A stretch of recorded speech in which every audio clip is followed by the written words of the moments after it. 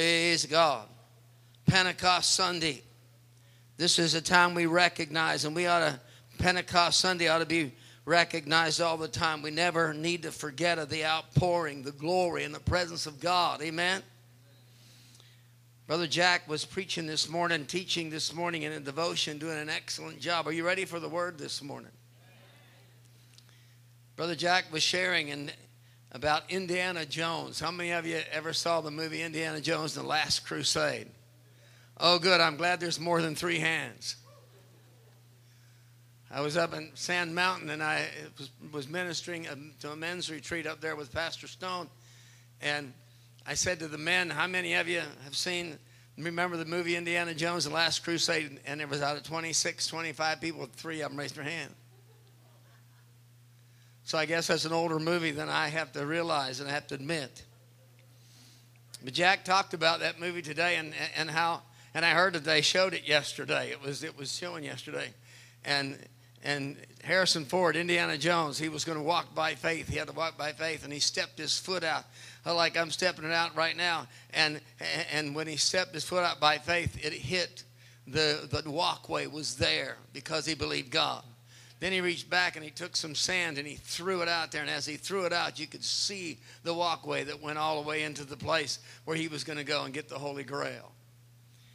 And when he got close to that, his dad was the one that was studied all his life about the Grail and about what it took and about the anointing. And he got shot. He was laying there bleeding. Indy's dad, and Indy had to go through these certain things to get to the place where he needed to go. And he reached down. He told his dad, "Dad, tell me again what I need to do." And here's what his dad said: "If you're going to get to the place where you need to be a penitent man." And then he said, "You need to kneel before God." These are some great principles, I think. And then he said, "You need to know the Word of God. And you need to understand the name of God." And he said the path of God. And he said you're going to have to make a leap of faith. And you're going to have to believe. You're going to have to believe and choose wisely. Choose wisely. And you remember the story. He went to the place where the Holy Grail, and there was an old knight that was there for 250 years guarding the Grail. And the man that was selfish and was just after himself, he got in there too, and he said, I'll get it. He went and he grabbed the most prettiest Grail that was on the table, gold and inlined, and he took the water and he drank it, and as he did, his face melted. And the old knight said, "He chose poorly." And so Indy went over and he looked at the whole table full of grails, full of cups, and there was one that looked like a carpenter might have made of it. It was carved out of wood. It was just an old wooden soup bowl looking cup. And he reached over and he grabbed that cup and stood for a minute trying to make sure it was the right decision, filled it with water and drank it. And the old knight said, "He chose wisely." As we come to Pentecost, realizing that you made a wise decision to trust God. You made a wise decision when you put your hand in the nail-scarred hand of Jesus and made him Lord of your life. I'm sure God was up in the throne room somewhere when you accepted Jesus, and he said, "You chose wisely." I can hear it, can't you? There's 10 things that you should know about Pentecost Sunday. Number 1, Pentecost Sunday marks the day when the Holy Spirit descended upon the apostles, descended upon those who were waiting in the upper room, descended upon those on last Thursday night. I ministered on the theme, the preparation for Pentecost. How many of you know if any good thing's going to happen in your life, there's going to have to be some preparation? You have to prepare for it. And there was those 120, which means about 380 didn't show up. They were no-shows. Because it says in 1 Corinthians 15, it's 500 saw him at one time after the resurrection. So 120 gathered because they were the remnant. How many of you know God's always going to have a remnant? Always going to have a group of people, not the multitudes and not the everybody's and not all the ones that gathered for the fishes and the loaves, not those. But the ones that care and have a passion for the things of God. Those that want the power of God in their life and those that will pay the price. Pentecost Sunday occurs 50 days after Easter. The Bible records Pentecost in Acts chapter 2 and verse 1 through 3. We're going to get there in a few moments. The fourth thing, Pentecost comes 10 days after the ascension of Jesus. Remember, he was here for 40 days. From the time he resurrected, he ministered to 40 days. There was many of those that met him on the road, and he spoke to, and he appeared in the upper room when they was in prayer and just came into the room when all the walls were closed and the doors were closed and they were shut up in there. Jesus appeared in the glorified body. In Acts chapter 1, Jesus ascended into heaven, and he told his disciples before he ascended, he said, tarry here in Jerusalem till the Holy Ghost comes upon you, that you might be witnesses in Jerusalem, Judea, Samaria, the uttermost parts of the world. He commissioned them. Pentecost is also known as the birthday of the church. The church was birthed on Pentecost. The fulfillment of that is found in Isaiah chapter 54. Isaiah 53, I call it the fifth gospel. He was wounded for our transgressions and bruised for our iniquities. Chastisement of our peace was upon him, and by his stripes we are healed. But then Isaiah 54 is the beginning of the church dispensation. Isaiah said, stretch out your tent pegs, make room. Sing, O barren woman, sing. The barren church that didn't have power, the barren church that didn't have the anointing yet, the barren church that didn't have the Holy Ghost. He said, stretch out your tent pegs and make room for the anointing of God. This barren woman is going to be filled with the glory and the presence and the power. It was the birthday of the church and the commissioning of the church.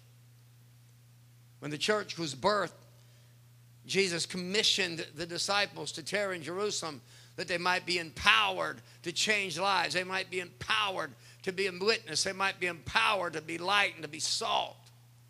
We weren't saved just to sit around in our own little circles and say how good it is. Church, we weren't saved just to be able to say, I'm going to go to heaven. We were saved and empowered by the Holy Spirit that we might be a vessel that reaches out to other people, that changes somebody's life, that sees somebody hurting and broken and heal them, that somebody might know and be encouraged because there's something inside of us that's bigger than we are. We shouldn't even be a church member, or we shouldn't come to the house of God, or we shouldn't find relationships just to see what we can receive. There ought to be something within us that wants to give.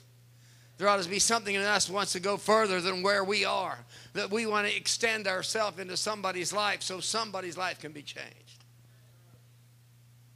It was the birthday of the church. Pentecost fulfills Jesus' promise to send the counselor, the comforter, the paraclete, the one that would put up alongside. And Jesus said, I'm going to leave you, but I'm not going to leave you comfortless. The Holy Spirit will come. The Spirit of truth is found in John 16, 5 through 15. The Spirit of truth will come. It was the promise from the Father. The seventh thing is Pentecost launches the large scale spreading the gospel after Jesus ascended. The purpose wasn't just to sit around in the home and have home groups. They did that. Acts chapter 2 said they went from home to house breaking bread. That was a good thing. It said, in fact, they communed together, and those that didn't have were met by those that had sold so they could meet the needs of the ones that they had. They found great fellowship. And they did that for 8 chapters in the book. The Bible in Acts 1:8 says, stay here in Jerusalem. But in Acts 8:1, it said great persecution came upon them and scattered them to Samaria, Judea, and the uttermost parts of the world. God said, if you're not going to move out on your own, I'll give you a little bump. If you're just going to sit around and enjoy, I'm going to give you a little push. I'm going to encourage you. You ever encourage your children to do something? We called it encouragement, but we also said, you better do it. And the Lord worked it out that the disciples went out and they started ministering the gospel and preaching the kingdom of God and ministering.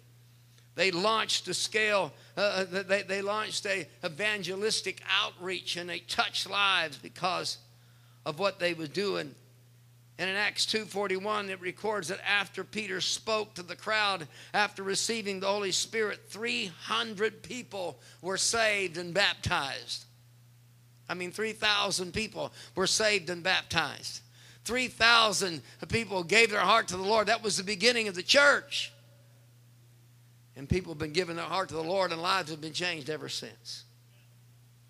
Pentecostal movement derives the name from the New Testament in Acts chapter 2 called Pentecost.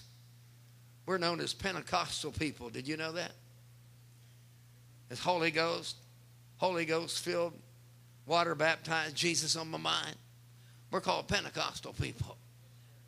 We have a reputation of being Pentecostal people. Pentecostal people wait upon the Lord and the Holy Ghost comes. But I'm really concerned about Pentecostal people in this generation that we live.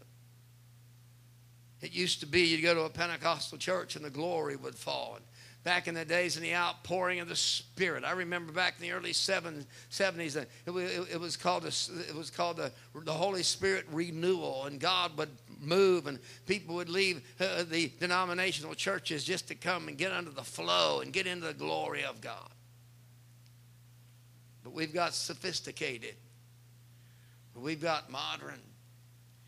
A lot of the churches won't even let anybody speak a message today or give a word from the Lord or have a prophetic word or sing in the Spirit because they don't have time. We need to make time to allow the Holy Ghost to move. We need time for the Spirit of God to flow in the house. We need time for God to speak to us. Jesus also celebrated Pentecost, but not for the same reason. The Jews also celebrated Pentecost, not for the same reason as Christians do. The celebration by the Jews of Pentecost is to observe God's giving of the 10 Commandments on Mount Sinai. It was 50 days from the time that they walked across the Red Sea to the time that Moses went to the mountain in Exodus. In Pentecost, the Jewish tradition was to take place 50 days after Passover. 50 days after Passover in Exodus is when they gave the wheat offering and the harvest of the wheat. And that was thanking God for the harvest and thanking God for the goodness. And they called it Shabbat. In the Western church, Pentecost is usually represented with the color red. I'm wearing red today because Pentecost is symbolizing the fire that fell. Red symbolizes the fire, the cloven tongues of fire that fell upon them on Pentecost. And so many of the Western churches on Pentecost, they wear red to recognize that event. Acts chapter 2. I'm just giving you a little rundown, just giving you a little brief. Is that all right? Acts chapter 2. Let's look at the Word of God, and we're going to flow through this Pentecost experience that is very, very close to my heart. In Acts chapter 2, bring you up to date, there were 120 that waited in the upper room. A lot of times we want to know who are those 120 people. It mentions the disciples. It mentions the mother of Jesus and some of the women that were there that followed Jesus from Calvary to the Ascension. But I think there were some other people there in the upper room waiting on the outpouring. I believe if we go through the Gospels, we could probably figure out who some of them would be. The woman with the issue of blood, I think she was there. She was healed, remember? That one leopard that came back and gave thanks when the other 9 left. I think that leopard was probably there. He wasn't a leopard anymore. He was healed. I think blind Bartimaeus was there. I think the mother and her son that was on the road to the city called Nain when Jesus came and healed and raised up her son from the dead. It was a funeral procession. I think they were there. I think the woman that was taken in adultery. And Jesus said to her, where are your accusers? And he said, those without sin cast the first stone. And one by one, those religious men, my feeling is they all might have been involved with her. They were accusing her, but the thing is, they were really not after her. That wasn't the issue. They was trying to trap Jesus. I bet she was there, waiting in the upper room, praying and seeking God. We can just walk through the Word. Probably those two men on the road to Emmaus, they were there. Many of those that were gathered around the cross when Jesus was crucified and wept because they loved him and they had seen his ministry and they were empowered by him. They might have been there. But the important thing is, when they gathered there, they had to come to a place of oneness. It says in Acts chapter 2 and verse 1, when the day of Pentecost. There was a day called Pentecost. That was on the 50th day. 50 days after the resurrection. On the day of Pentecost had fully come. They were all in one accord. Can you imagine bringing 120 people in one accord? Can you imagine getting 120 people thinking the same, on the same mind, on the same page? When it was come time for them to pray, and I'm sure they prayed a lot, everybody got into prayer together and it sounded as one voice. I'm sure when they started talking at the beginning of those 10 days in the upper room, they started talking about different things, sharing their testimony, sharing how Jesus touched their life, how he empowered them, and how they knew that he was the Messiah. Remember, most of the people in the early church were Jewish people. Do you know that? I think sometimes we think it was a church like we have, all Gentiles, maybe a few Jewish people. No, the whole church most of the church was built on Jewish people that were recognizing the power of God and recognizing who Jesus was. Somebody with me? There had to be some of that coming together. But it says they were all, not a few, not some, they were in one accord. And next thing is they was in one place. Church, there's a time we need to come to one place and worship him. It's important to come to the house of God. We live in a generation where people are going to let their Brother Wonderful that's on the computer be their pastor. Or Brother Wonderful over in Texas, or Brother Wonderful in wherever. Going to watch television because it can be real quick. We can get a 30-minute sermonette, and then we can jump into our golf clothes, or we can jump into our fishing boat, and we can go do our thing, and we feel like we had church. But the Scripture says that they were in one accord, in one place, gathered in the presence of God to come under his anointing and receive the word of the Lord and be empowered by his presence and by his anointing. We must be in the right place if we're going to get the right anointing, if we're going to have the right touch, if we're going to receive what God has. I'm going to tell you something. God bless all of you. You're in the right place this morning. My pastor always says there's no other place anywhere around this place that's anything like this place, so this must be the place. Brother Curry, you heard Pastor say that when we was up in the mountain. He'd said that for years and years. This is the place. Acts chapter 2 and verse 2, and suddenly, sometimes in the anointing, suddenly is what happens. And some people will miss it if you're not there because it suddenly happens. I have a sermon and I've titled it, The Man That Missed the Moment. Jesus appears to the disciples on Sunday night after the resurrection. Resurrection is 6 o'clock or after 6 o'clock on Sunday morning, early in the morning. The resurrection. The angels, I'm sure, moved the rock out of the way and Jesus comes out of the tomb. And then that Sunday night, he's already concerned about spending time with his disciples and ministering them. He shows up. And the man that missed a moment was Thomas. He wasn't there. Sunday night. Probably daylight savings time. Got plenty of light to mow the grass. Plenty of time to go out and till the garden. Maybe you watch our favorite television program Sunday night. Thomas missed the moment. Jesus showed up. Thomas wasn't there. Aren't you glad he gave Thomas a second chance? We don't want to be the person that misses the moment. Amen? So and suddenly there came a sound from heaven. I would have liked to have been there. I would have liked to have been there. Now, there are some people that have said, Pastor, don't you wish we would have lived back in Jesus' day? Don't you wish we could have lived back in the days of the Apostle Paul and traveled his missionary journeys? Don't you wish we could have been there in Pentecost? I've never had that desire to be there. I'm glad I'm here right now where I'm supposed to be under the anointing of God in the place that I'm at. I'm called and anointed and appointed for what we're doing today. But I would have liked to have heard that sound. Oh my goodness, that sound, Dr. Seymour. If it had to be a sound that was so different that they wrote it and they penned it and they put it in the Word. It said, and suddenly. This wasn't a drawn out thing.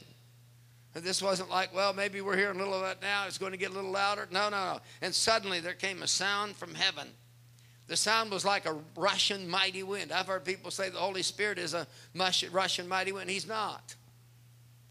The Holy Spirit is not a rushing mighty wind. It says it sounded like a rushing mighty wind. Are you with me?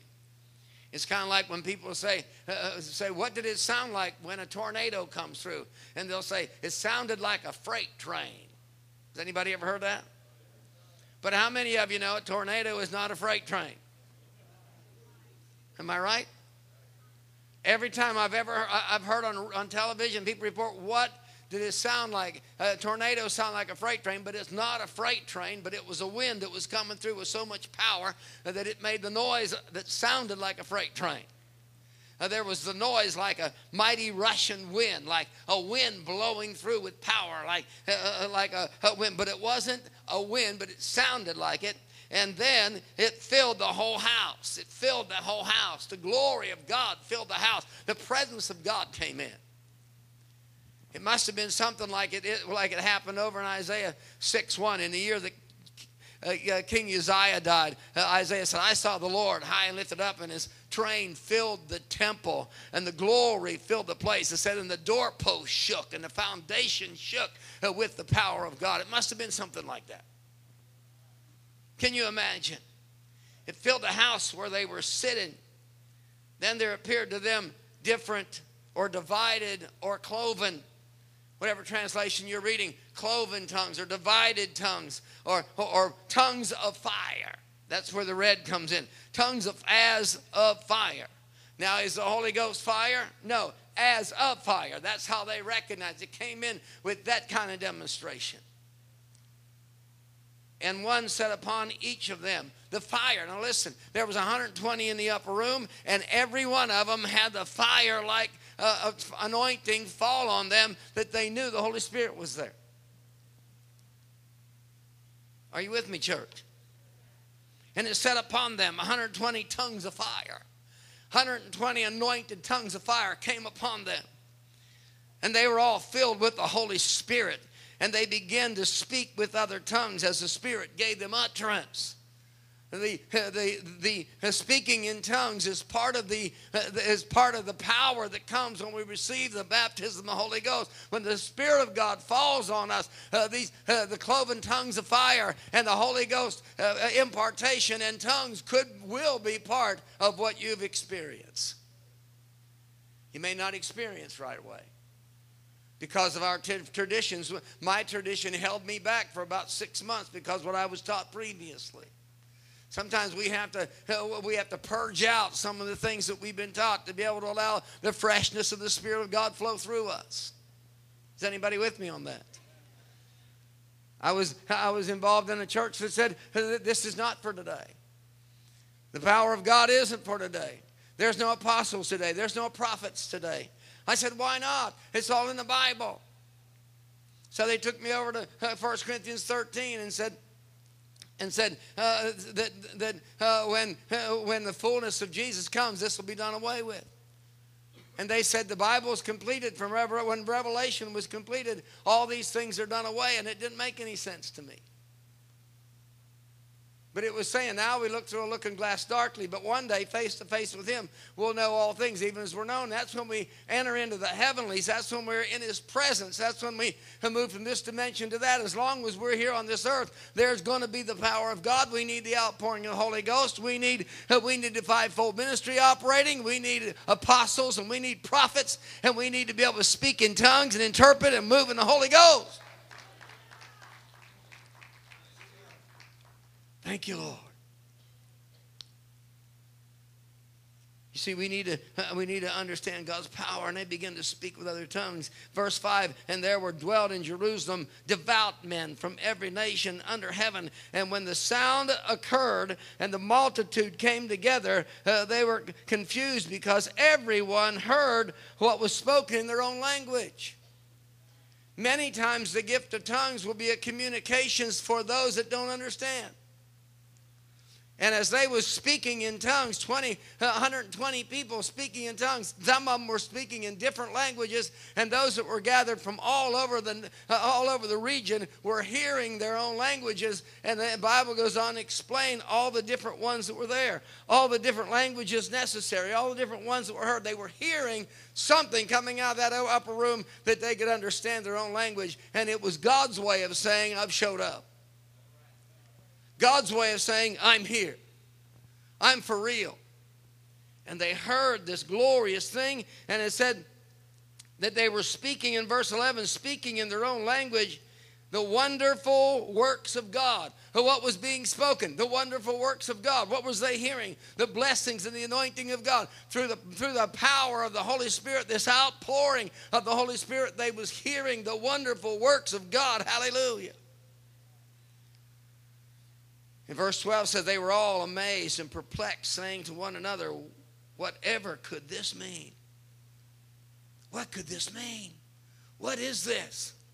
We saw these cloven tongues of fire sitting on the heads of 120 people, and then all of a sudden they start speaking in our language, and we could understand what they were saying, the wonderful works of God. How could this be? It had to be a witness. It had to be a life-changing experience. That's the reason why 3,000 got saved that day, because the anointing fell and the blessings of God fell. Signs and wonders were in that place, and God used the power of the Holy Spirit to change lives.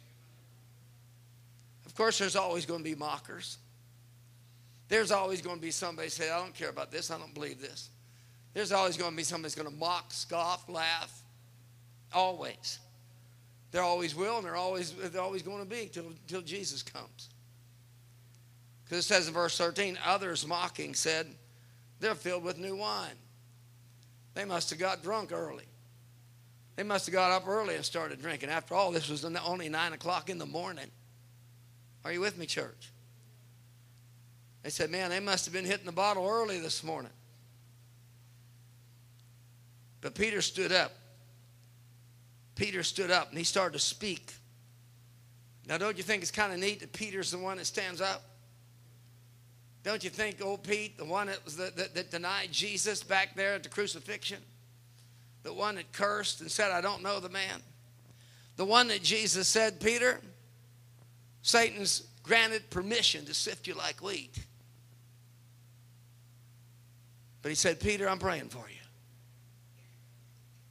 And he said, because I'm praying for you, when you return, strengthen your brother. In other words, you're not going to be pulverized. I'm going to make sure that you're going to be okay. But he said, Peter, when you hear the cock crow, you're going to deny him 3 times. You're going to deny me 3 times, and when you hear that cock crow, it's going to be a reminder. When you hear the rooster crow early in the morning, it's going to be a reminder to you. You're going to remember that you denied me. And it happened exactly like Jesus said. Peter was so broken and so hurt that when Jesus rose again, he was at the tomb, and he told those of the ladies that were there, he said, go tell my disciples I'm risen. And then he added a little addendum to the end. He said, oh, yeah, don't forget to tell Peter. Don't forget to tell Peter. You know why? Because Peter was broken. Peter didn't think there was any place for him anymore. Peter was probably ready to give up. He didn't even know how he would ever face Jesus. So Jesus made it easy for him in John 21 when Peter went fishing and they're out in a boat, and Jesus on the shore, they look and all they see is a silhouette in the moonlight trying to come up early in the morning. And Jesus hollers out and says, "Boys, have you caught any fish?" They said, "We toiled all night." These were fishermen. That's what they did for a living. He said, "We toiled all night. Didn't catch nothing." Jesus said, "How about throwing a net on the other side?" And they probably said, "We've been there. We fished every side of this boat.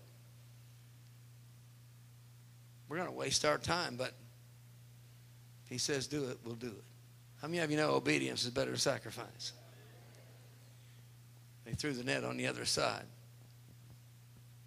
And the nets were so full they had to call the other boys' boats over to help them so the nets didn't break. Jesus calls them in. He doesn't say, "Bring a few fish out of your nets, boys." He says, "I've got breakfast fixed for you." How many of you believe Jesus is probably a better fisherman than they were? This same Peter that Jesus, after he got him in that morning with breakfast, he said, "Peter, if you love me, do you love me?" "Yes, Lord, I love you, and feed my sheep." He commissioned him to be a pastor. So now Peter stands up on Pentecost 50 days later. And he says, "These men aren't drunk as you suppose," in verse 15. They're not drunk. He said, "This is only the third hour. It's only 9 a.m. But this is what was spoken of by the prophet Joel. It shall come to pass in the last days." Now, church, you might not believe this, but we're living in the last days.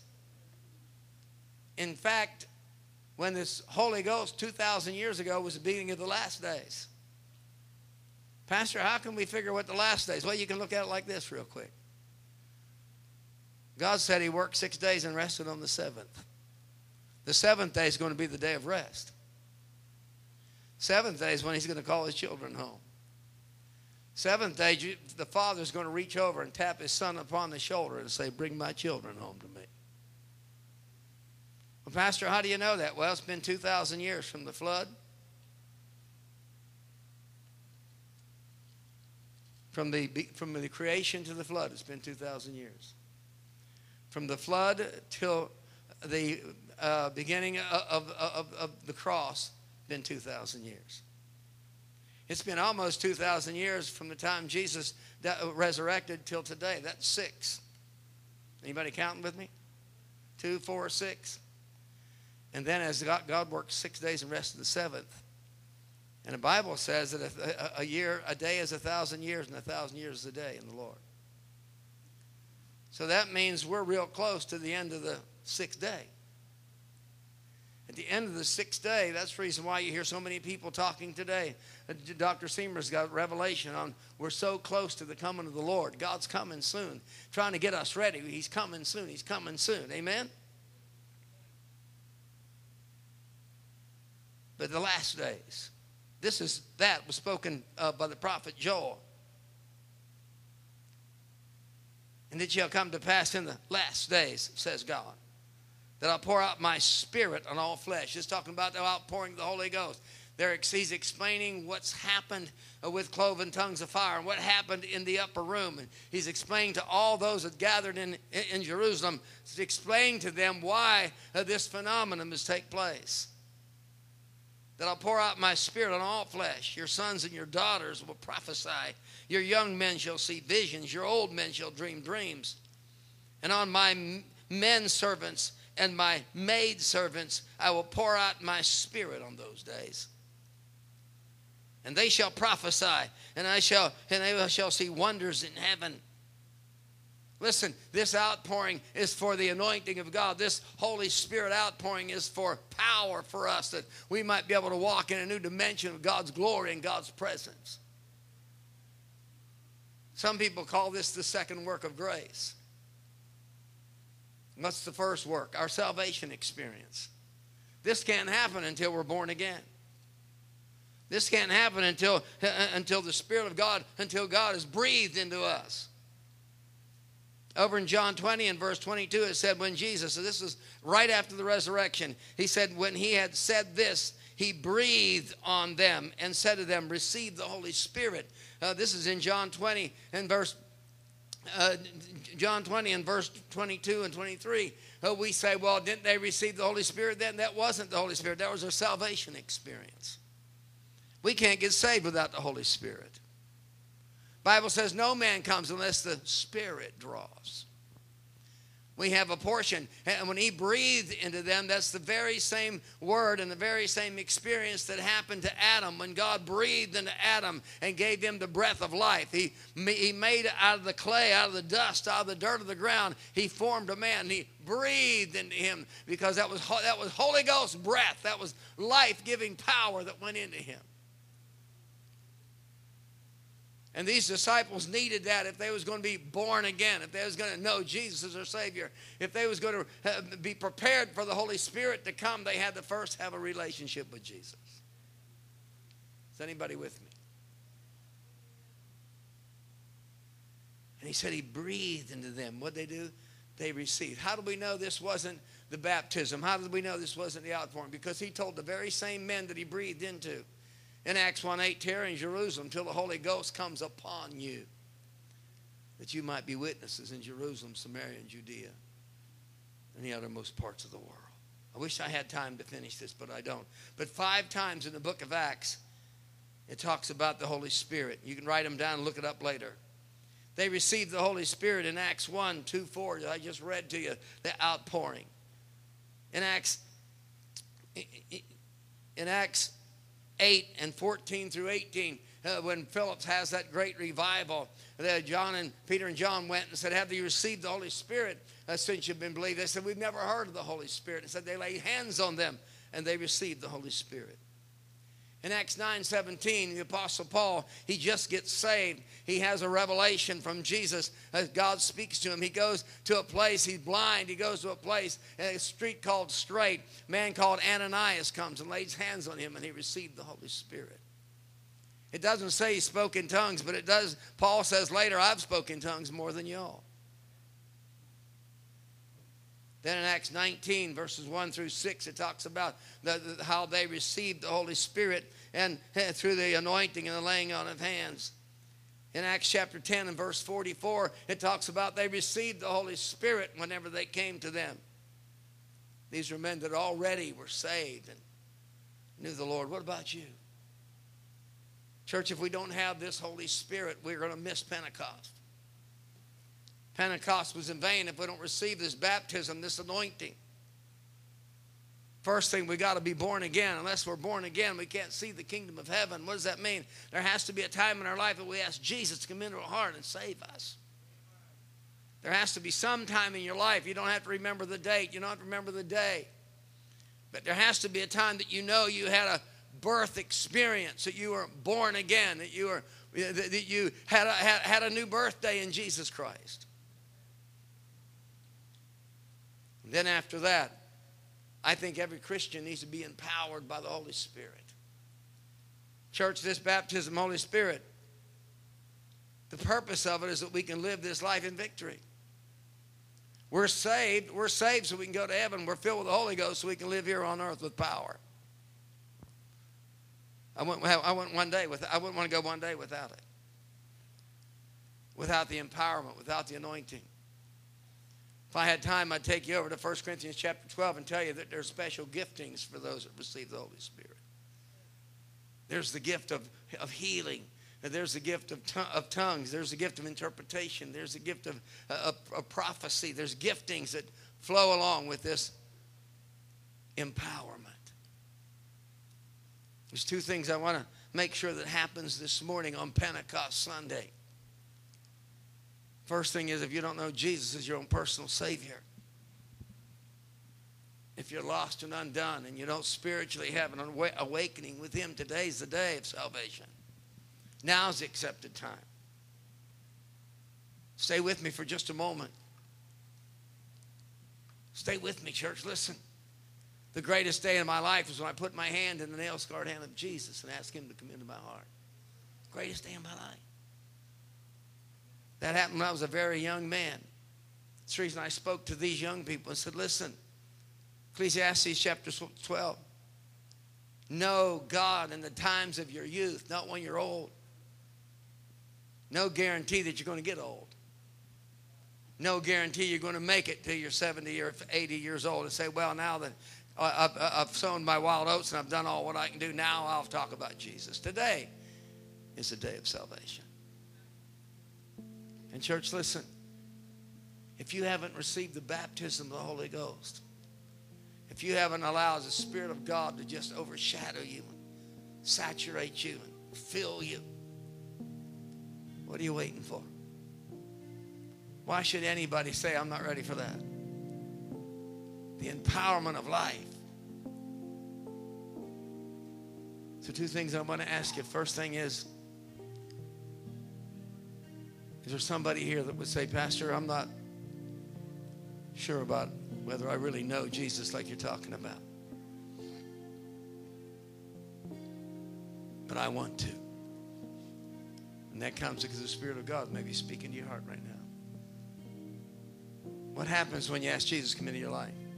You got a home in heaven. Your name's written in the Lamb's Book of Life. You're guaranteed what Jesus said, I go to prepare a place for you. And if I go to prepare a place for you, I come again. You got a home He's waiting for you. You're part of His family. Is there anybody here right now and say, Pastor, that's me? That's me. Will you pray for me? Will you let me pray with you? Ask Jesus to come into your life right now. If there's somebody here that needs to make Jesus Lord of your life, or maybe you used to walk with God, you used to be excited about the things of God, but the fire's kind of gone out, the joy's gone. Would you let this pastor pray for you? If that's you, I want you to raise your hand right now and say, that's me, Pastor. I see that hand, sweetie. Is there somebody else? Say, me too, Pastor. I want to make Jesus Lord of my life. I want God to come into my heart. I'm willing to accept Him as Lord and Master.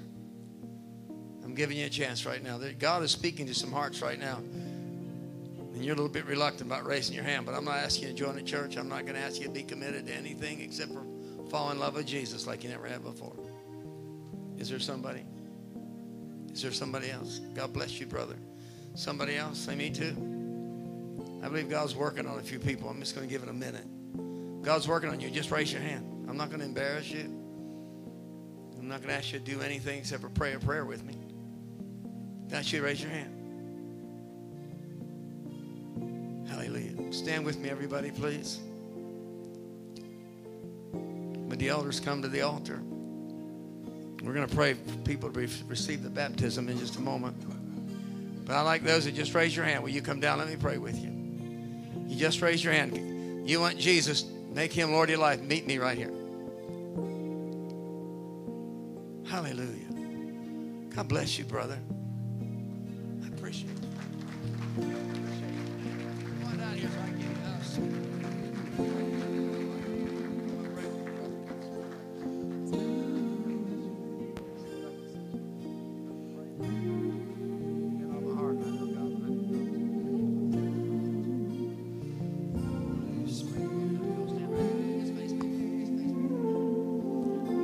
These two men are making a decision to make Jesus Lord of her life. My sister's coming down here. She wants to make a fresh commitment. Amen. Amen. Hallelujah. Isn't that good? It's the right decision. Love you, man. Hallelujah. Praise God. I'm going to pray a prayer. I'm going to lead you on a prayer. Will you follow me in this prayer? You follow me in this prayer? If you do that, God will do the rest. Church, I want you to pray with these that are coming down here. Say, Father, I come to you in Jesus' name. I thank you, Lord, for touching me this morning. And Lord, I ask you to forgive me of my sin. And Lord, I thank you that you love me no matter what. I confess Jesus Christ as Lord of my life. And I acknowledge that God raised Christ from the dead. And Lord, according to your word, I am saved. I ask you to take over my life, live in my heart, and I make a commitment right now. I'll live for you, and I'll serve you And I thank you that my name right now is written in your book, and I have a home in heaven. In Jesus' name. Thank you, Lord. Hallelujah. Hallelujah. Father, I pray right now for my brother, the baptism of the Holy Spirit, impartation of the Holy Ghost. Jesus, you're the baptizer. Fill him with the Holy Spirit. Fill him with power and anointing to live this life that he's made a commitment for. Fill my brother with the Spirit of the living God. Empower him with the Holy Ghost. Lord, you're going to use this young man. You've got something deep in his heart. He doesn't even know about it yet, but you're going to raise him to the top like cream comes to the top of the milk. God, you're going to bring him to a place where you're going to use him. And you're going to stir him down within his spirit, man. Fill him with your Spirit in Jesus' name. Lord, fill my sister with the Holy Ghost, with the Spirit right now. Jesus, you're the baptizer. Baptize her in the Holy Ghost in power and anointing and freshness. Give you the praise in Jesus' name. Amen. If y'all will go with this couple for just a moment, you'll be back in about 2 or 3 minutes. They're going to put a Bible in your hand. Would you do that? Beverly, you can feel free to come and come with your friend. You probably would feel encouraged if you did.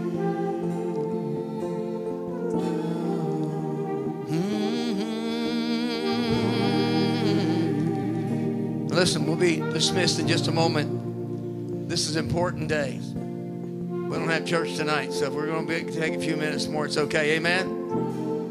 How many of you want God to move in a mighty way in people's lives? How many of you care about other people? You want God to move. Now, here's the thing. Where's my leaders at? I want my leaders to be ready. Come on down here close. How many of you right here that there was... You know what the baptism of the Holy Spirit is. You've heard about it. You've heard people preach it. You've heard me preach it. But you've never really had the experience yet of the impartation and the power of God. And you would like it. How many by the uplifted hand? And I want you to come down here and somebody's going to pray for you. You raise your hand. Come on down. You want the empowerment of the Holy Spirit with the evidence and the evidence of the baptism is power. And there'll be things that God was going to stir up in you, and it's going to bring forth some things like you haven't experienced before. If you want that, I want you to come. We're just going to take a minute or two for this. This is Pentecost Sunday. This is the time to receive empowerment. It's time to let the Holy Ghost flow. If that's you, come quickly, quickly. I want people here. Husbands and wives, you have to split up because I'm people to be prayed for. Mickey, why don't you go down and pray for one of these people? Will you? I don't want any delay. I want people to come and receive prayer.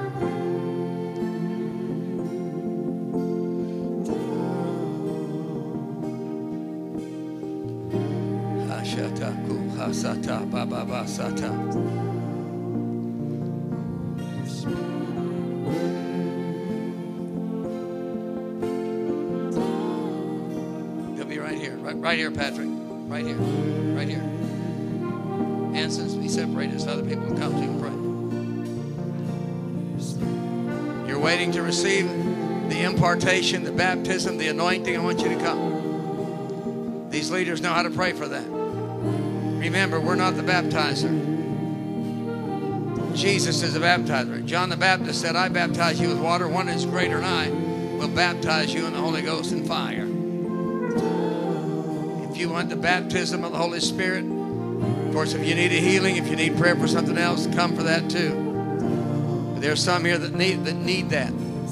Some of you are struggling in your life every day because you don't have power. And the devil's trying to slam you. Break the devil's back right now by just receiving the Holy Spirit, the baptism.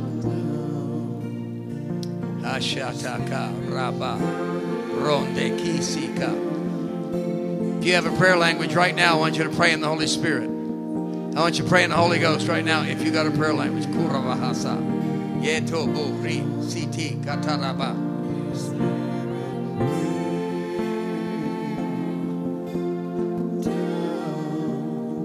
Rest of you, let's minister to the Lord with music with this song. Rain down, Holy Spirit, rain down, rain down. Sharabakuti, Yebarabasa. You can start speaking in a new language right now because it's going to be in you. From your belly, from rivers of living water, you can start speaking in the Holy Ghost right now. Akura seba shetiki yema mama satara kurasata. Hallelujah. We're just going to take a few more minutes. I'd like everybody involved. I'd like you to reach out and pray. I'd like you to pray in the Spirit. If you can. If you haven't received a prayer language, come down and get it, or pray in your understanding. When did I receive the baptism? On Pentecost Sunday. Hallelujah. 50 days after the resurrection.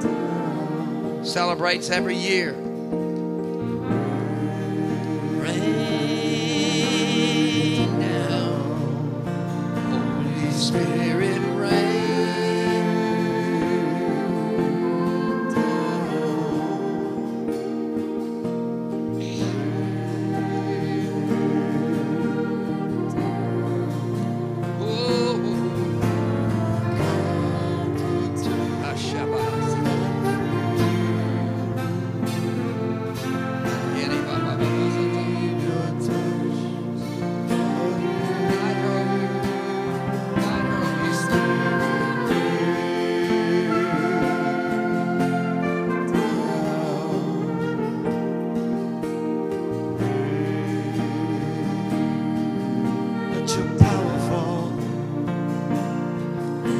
Let the Holy Ghost move for just a moment. We'll be dismissed in a few minutes. Let the Spirit of God move. The anointing of the Spirit. We taught on the Holy Spirit and let the Holy Spirit do something. Sharabakusi. Hallelujah. Thank you, Lord.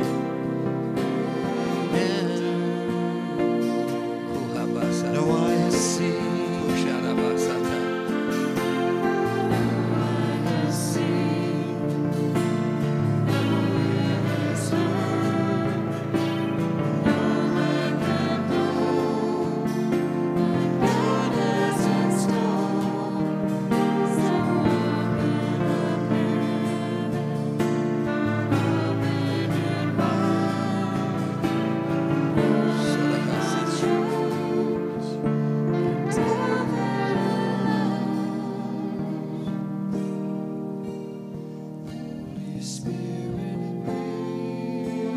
Now I'm going to ask everybody to be in unity with me, one accord. How many of you know that's important?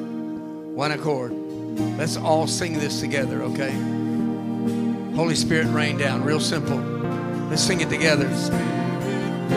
Rain down. Come on, church. One accord. Rain down. Could we get unity on one song?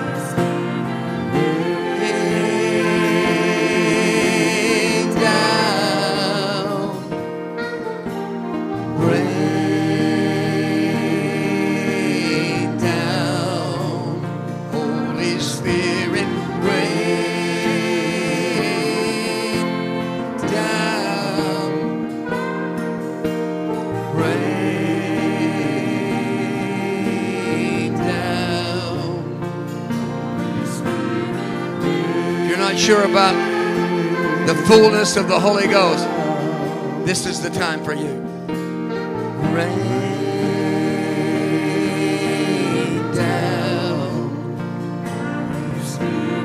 rain down, rain down. Thank you, Lord. Hallelujah.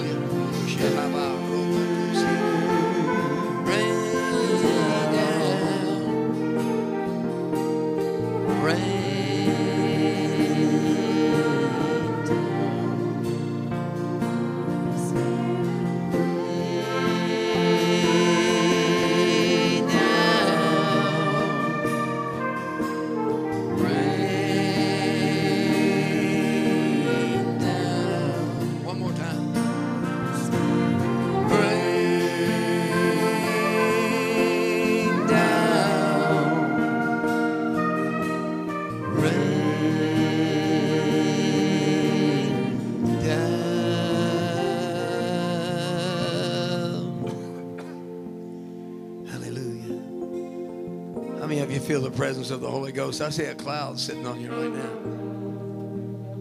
The cloud came down. The presence of God came down. Brother Ken Curry, come on up here and dismiss us in prayer, my brother.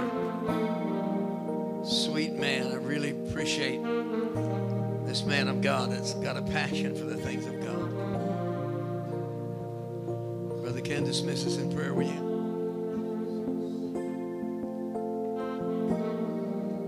Saints, let's pray today. Holy Ghost, we thank you for your spirit that's here in the sanctuary. God, how that you've met with us on this Pentecost day. God, we felt the presence from early on coming into the pastor's office where there was prayer going up for the service. To the songs, the music, the worship, to the preaching of your word. And God, here around the altar as men and women have come to give their hearts to you and those that have come to be baptized in the Holy Ghost. We thank you for your spirit, your presence right now. Thank you, God, for this church, this congregation of people, Lord, that they are doing your work and your will in this Tampa area. And not just here, God, but around the world as those go out from this place to spread the gospel. We thank you right now. And God, we give you the praise, the glory, and the honor. In Jesus' name, let the church say amen.